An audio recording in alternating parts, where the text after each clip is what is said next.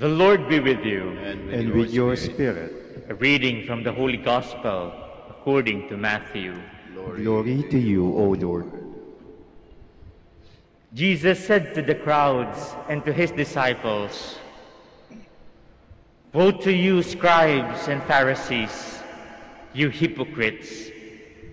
You lock the kingdom of heaven before men. You do not enter yourselves, nor do you allow entrance to those trying to either enter. Woe to you, scribes and Pharisees, you hypocrites! You traverse sea and land to make one convert, and when that happens, you make him a child of Gehenna, twice as much yourself. Woe to you, blind guides, who say, 'If one swears by the temple, it means nothing. But if one swears by the gold of the temple, one is obligated.' Blind fools, which is greater, the gold or the temple that made the gold sacred? And you say, 'If one swears by the altar, it means nothing.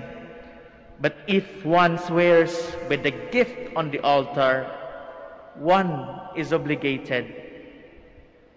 You blind ones, which is greater, the gift or the altar that makes the gift sacred? One who swears by the altar swears by it and all that is upon it. One who swears by the temple swears by it and by him who dwells in it.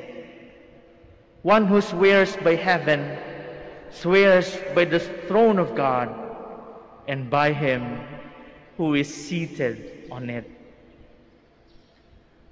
The Gospel of the Lord. Praise to you, Lord Jesus Christ. Please be seated.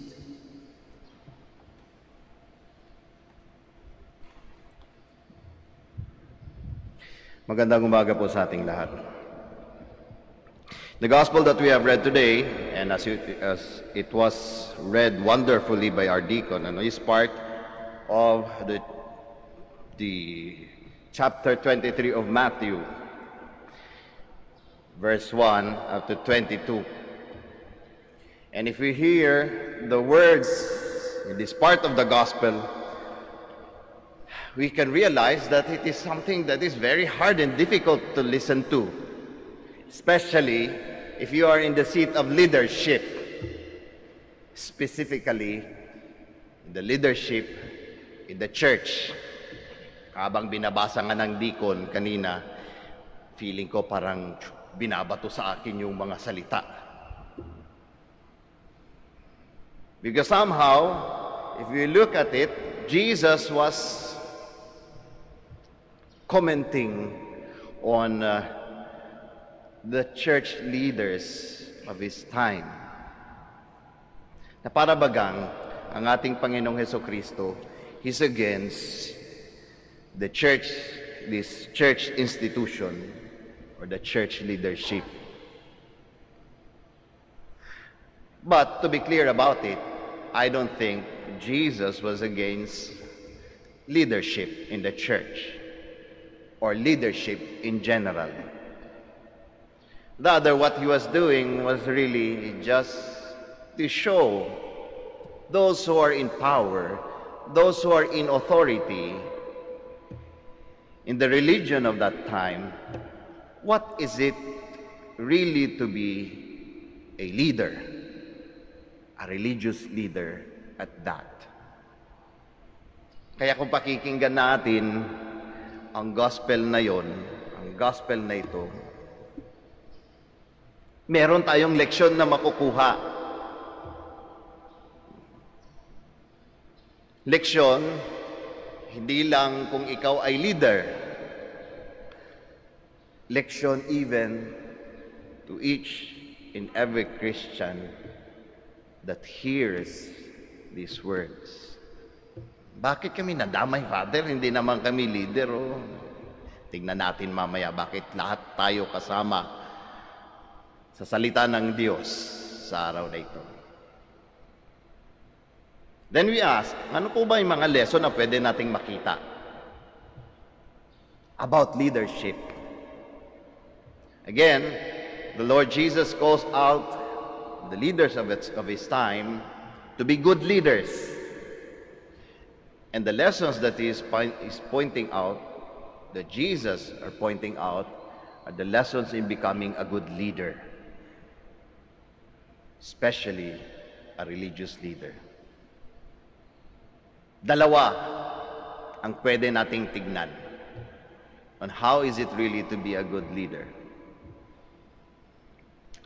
Una, the Lord Jesus shows us that if you are and if you want to be a good leader, you should be someone who knows how to point to people that which is greater than you. Marunong dapat tayong ituro yung mas malaki pa sa atin, yung mas mabuti pa sa atin, yung mas magaling pa sa atin. So as to improve the life of the people that you are leading. Bakit kailangan ituro ang lesson na yun? Kasi kapag ka ikaw ay nasa seat or nasa authority, nasa power, nandun lagi yung temptasyon na gusto mo, ikaw yung tinitignan ng tao. Nandyan talaga yan. Kasi ang sarap ng feeling na ganun. And you could not deny that. Minsan merong lumapit sa akin na nanay, sabi niya, Father, nakilala ka po ng anak ko. Sabi niya, Mami, yan yung paring nakikita natin sa TV. Tapos sabi ng nanay, Father, sabi niya, celebrity priest ka talaga. And I was like, meron palang ganun, celebrity priest? Pero sa loob ko, parang ang sarap ng feeling pakinggan na ganun, celebrity priest. But at the same time, questions were running in my mind. Ano kaya ibig sabihin nun? Ibig sabihin ba nun, nakinig sila sa sinasabi ko? Ibig sabihin nun, meron ba sila napulot na leksyon sa akin? O natuwa lang ba sila sa itsura ko? Pero ang sarap ng feeling. No wonder why, I think these are one of the reasons people who are in power or who are in the position of leadership finds it difficult to give up that position. Isa yun sa nagpapahirap Kasi pag hindi ka na nasa posisyon, feeling mo wala nang pumapansin sa'yo. Feeling mo hindi ka na importante. Kasi nga, ang sarap ng feeling na ganon. Nandun lagi yung temptasyon na yon. But if you are going to indulge in that kind of experience, ang sinasabi ng ating Panginoong Jesucristo sa atin, hindi tayo mabuting leader. Hindi tayo good leaders at that. Because a good leader knows how to point to his subjects, those people who he is leading, which is point to that which is greater than himself. Kaya kami dito sa aming simbahan, dito sa Basilica, ang lagi naming nire-remind sa aming mga empleyado, when you do service, when you work here, do not work for us priests. Kasi kami, after some time, lilipat din naman talaga. Rather work for Mama Mary, work for the church. Do not work for us. Kaya kapag ka-feeling na rin namin ang mga empleyado namin nagtatrabaho na para sa amin, Ibang tipong gagalaw lang sila kapag ka nakikita si Father. May problema tayo dyan. Sino ba yung modelo natin sa trait na yun na isang good leader? There she is, Mama Mary. Her adornment, her crown, her jewels is nothing but a direction that points to us towards her Son. That is why the tawag of Manaoag is not a call towards herself, rather a call towards her Son, who is someone greater than her. That is a good leader. Pangalawang lesson. If you are a good leader, you just don't know how to point to people that which is greater than us, but we also know how to accompany our subjects in their journey towards that greatness. Ibig sabihin, alam natin, makiramdam, alam nating umintindi doon sa mga ginagabayan natin. Ito kasi yung hindi nakita ng ating Panginoong Jesucristo sa mga leaders of His time. They were very prolific of the scriptures. They were very much knowledgeable. Pero ano yung ginagawa nila?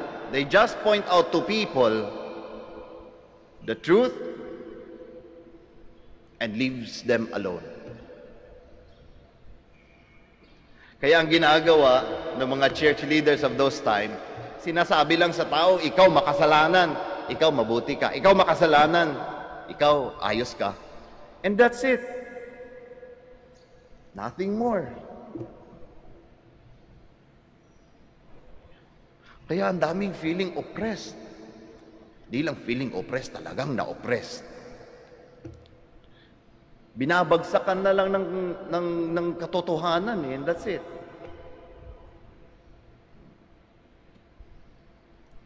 Sa ating panahon ngayon, that is something very, very much existing. Alam niyo yung cancel culture na tinatawag? Parang ganun yun eh. Babagsakan ka lang ng katotohanan. Ikaw, mali ka. Di tama yung ginagawa mo. And that's it. You're already condemned. Eh sa panahon pa naman ng internet, ang dali-dali.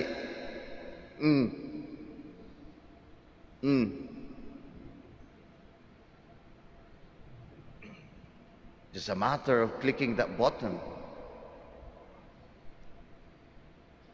Pwede ka nang nahusgahan. Tapos maglalagay pa tayo ng comment, ano? Ganda-ganda ng comment natin na feeling natin talagang kilala natin yung tao. Alam na alam natin yung mali niya.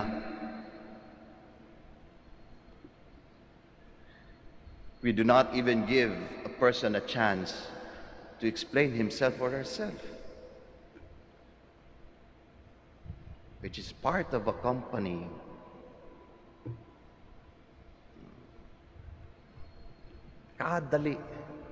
Kadaling magbagsak ng katotohanan sa tao. Ikaw makasalanan ka. But to accompany that person so that he would become better, it would take much time and patience and love. But that is being a good leader. So, are we good leaders? Father, do I really need to be a good leader? Di ba kayo lang yon? Kayo lang nila sister yan? Well, in one way or another, all of us are leaders here. If you are parents, then you are the ones leading your children towards becoming good persons. If you are teachers, then you are leading your students. If you are a businessman, then you are leading your people. Some way or another, we are leaders. Father, simpleng-simpleng tao lang talaga ako. Wala akong subjects. Is that still my concern? By virtue of our baptism, all of us are called to be Christians. And being Christians, we are called to follow Christ. And who is Christ? Who is Jesus? He is the Good Shepherd. And a good shepherd is a good leader. A good shepherd is a good leader. A good shepherd knows how to point to the sheep where they are safe, where they will be fed, where that place is good for them. And a good shepherd knows how to find that lost sheep and accompany it back to the fold. That is a good leader. And that is who we should be.